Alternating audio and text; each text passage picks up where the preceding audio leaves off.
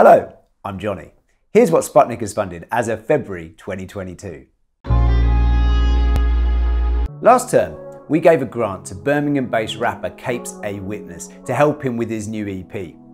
Capes has been plying his trade on the local music scene for a number of years, and it's a pleasure to be able to help pay for some of the recording and the mixing of the project. Man, this guy's a fast worker. He's recorded the whole thing already, and you'll be able to hear it really soon. Our other grant went to Luke Sewell, who's a printmaker, again from Birmingham.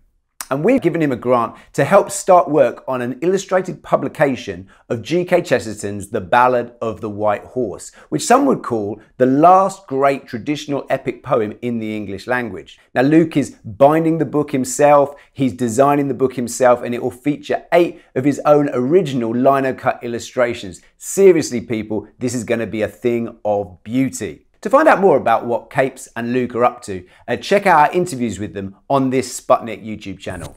On top of these projects, it's great to be able to report that a number of the projects that we helped get started in the past are now developing at pace. In 2019, we gave a grant to Newcastle-based sound designer Matt Tuckey to start work on a sound installation based upon Samuel Taylor Coleridge's The Rime of the Ancient Mariner.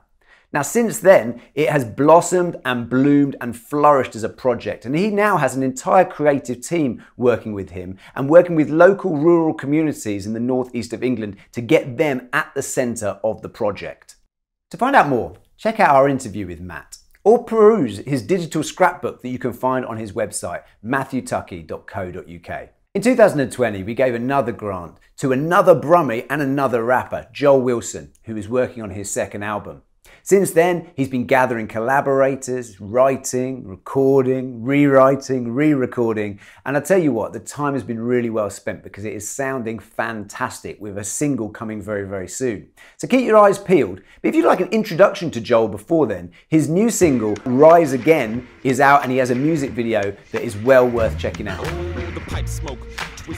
The deadline for our next round of grants is the 1st of March. This time around, we're delighted to say we've had a record number of applicants and you've still got time to join them. So go to our website, sputnik.co.uk/apply.